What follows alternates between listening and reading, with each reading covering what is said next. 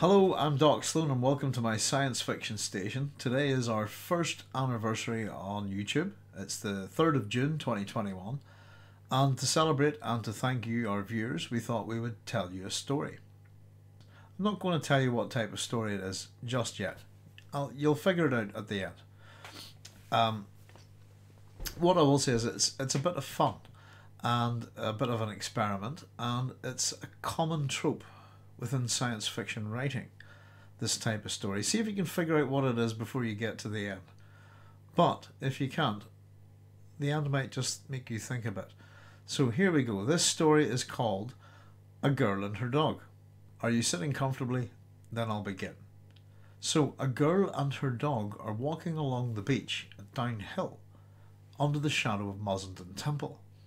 So the dog is called Laylaps, and it runs off sniffing about and running along the beach as it does, and it finds something of great interest that whenever the girl calls the dog, it will not come.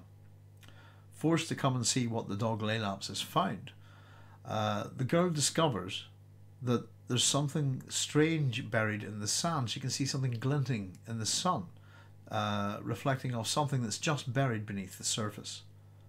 So she investigates because the dog will not come to her call. And she finds that the dog has been digging away at something there, and that sure enough there seems to be something like glass there.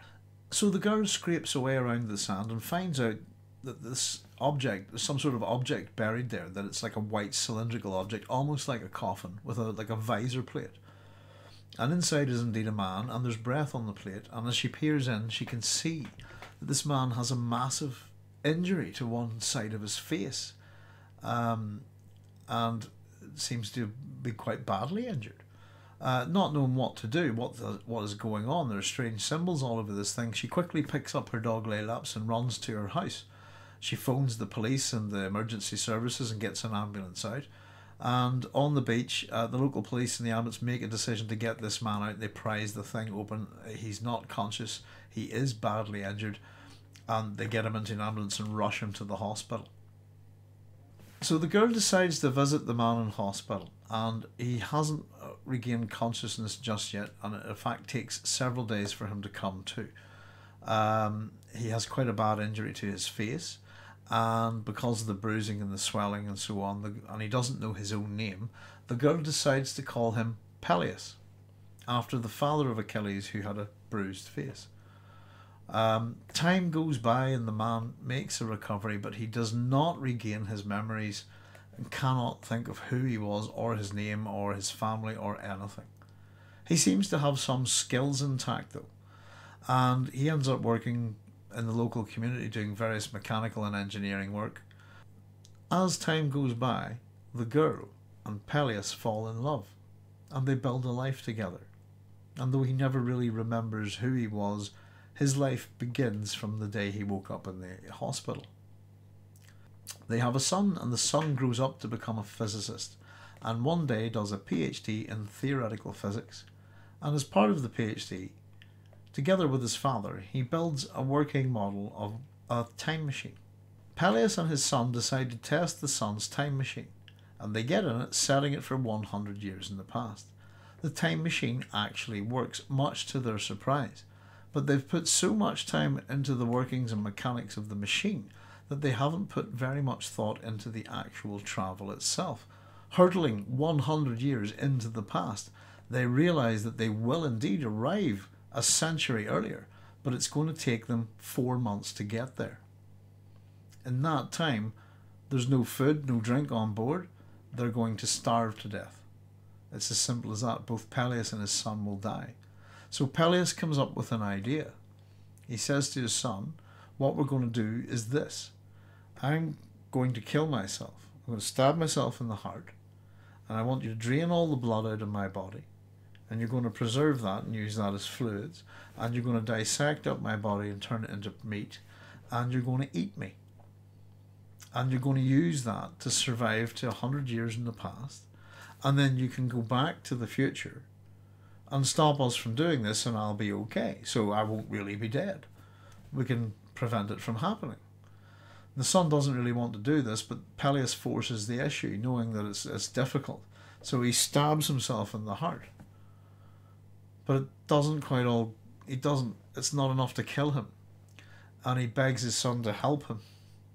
So the son puts his hand on the edge of this knife with the hand on top of his father's hand, and they together push the knife into Peleus's heart, totally killing him.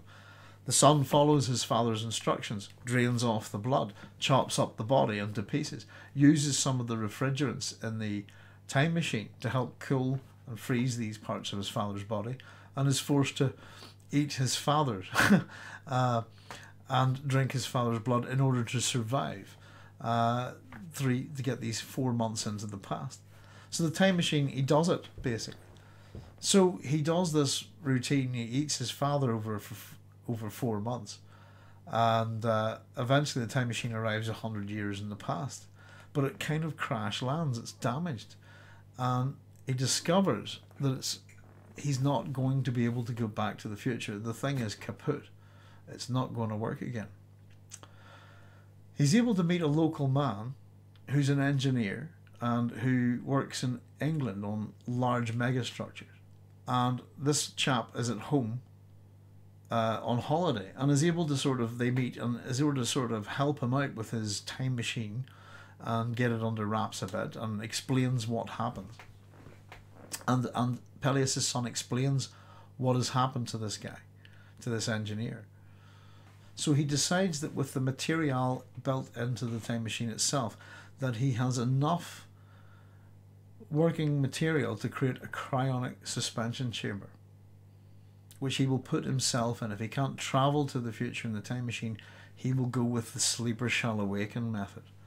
And he talks to the engineer and explains how they might build this from the various parts of the time machine. And with the engineer's help and his knowledge, he is able to create a cryonic freezer. Just as they're beginning the process of putting their plan in action, there is a rock slide, and the son looks up and gets struck by a boulder right on the head, knocking him brutally unconscious. Blood and swelling begin to flow up immediately. So the badly injured Peleus is examined by the engineer, who realizes that this injury is really bad, and having been briefed on what cryonics are, decides to put the son into the cryonic capsule that they've created and activated. He then takes it out onto the beach at downhill and buries it in the sand. And 100 years later, a girl and her dog are walking on the beach. So this is what we call a causal loop, and they can be quite fun, and they can be handled in many different ways. I thought I'd present this one to you tonight, as I said, because I've been thinking about it, and I've been thinking about swapping the gender of the girl to make the girl the boy, and actually have the time traveler to be female, because the possibilities create more opportunities. And in fact, even if it would be quite interesting if you could create a transgender character here, because we really just the layers of complexity to this type of story are fascinating and fun. So this is a causal loop, and I hope you enjoyed it. If you haven't figured it out yet, Peleus, the main character, is his own father, is his own son. Not only does he kill himself, but he murders himself, and technically he eats himself, and as well as eating his own father, and his mother is his wife. There we go. How did I do? I hope you enjoyed this, and thank you very much for watching. This was all just a wee bit of fun. We hope to supply you with a wee bit more science fiction content very, very soon. And if you're enjoying this, please like and subscribe to the channel. All the very best. Have a good evening. Bye bye.